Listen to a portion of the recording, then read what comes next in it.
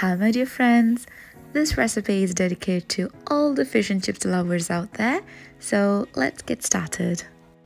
I'm not gonna lie, this tastes exactly the one you get from Chippy, but the chips I didn't oil fry it, I actually oven baked it, so it's up to you how you want to cook them. So, to make the chips I have taken 2 large potatoes. I know there's 3 in my chopping board right now, but while I was cutting I realized I only need 2, so I've taken 2 large potatoes, peeled them and cut them like lengthwise.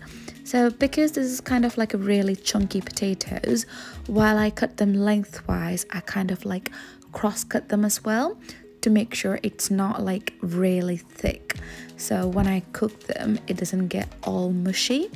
So as you can see, I literally cut them lengthwise and I'm just like cross cutting it right now, and this gave me a beautiful kind of like even pieces chips, so you can call them hand cut chips. Those who are watching from America, bear with me. In England we call them chips. I know you call them fries, but we'll get there. So I'm gonna wash this thoroughly in some cold water to release all that extra starch, and I'm gonna drain them and put it into a hot boiling water. I'm gonna season it with a bit of salt, and while that's cooking I'm gonna get my batter ready for the yummy fish. So all the non-alcoholic friends, I am sorry, but this does contain beer, so I have used a Newcastle brown ale. So to make the batter, I'm gonna add half a cup of rice flour. To that, I'm gonna add 1 cup of self-raising flour. Just gonna use like this method just to make sure that I get rid of any lumps, so I get like really smooth batter. So to this, I'm gonna add half a teaspoon of baking powder and salt added around like a half a teaspoon. I'm gonna mix this really well before I add the cold beer. Make sure your beer is like really cold, so place it in the fridge before you use it and gradually add and mix really well.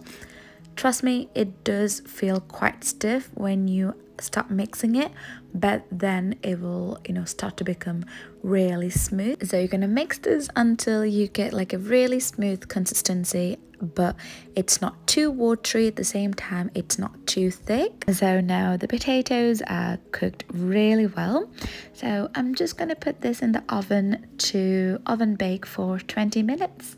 I just wanted to make like a little bit healthy, so I wouldn't feel full guilty eating this. That's the reason I oven baked it, but you can oil fry, it doesn't matter. So here I have used some beautiful cod, so I make sure there's like no bones in them because you don't want to eat your fish and chips and you get like a bone stick into your mouth. So I literally taken all the bones out, added some salt and some pepper.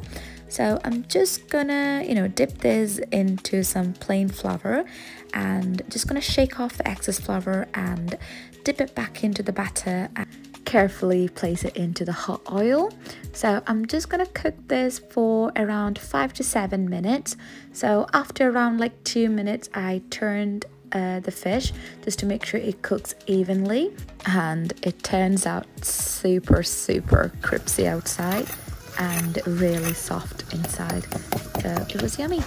So I really hope you like this recipe, and if you are a fish and chips lover and can't go out to the Chippy right now due to the lockdown, so please try this recipe at home and let me know your feedback. I'll see you again with a yummy recipe soon. Till then, bye bye. Before you go, please don't forget to subscribe this channel, like this video, and if you really like this video, share it with your friends and family too. Bye dear friends.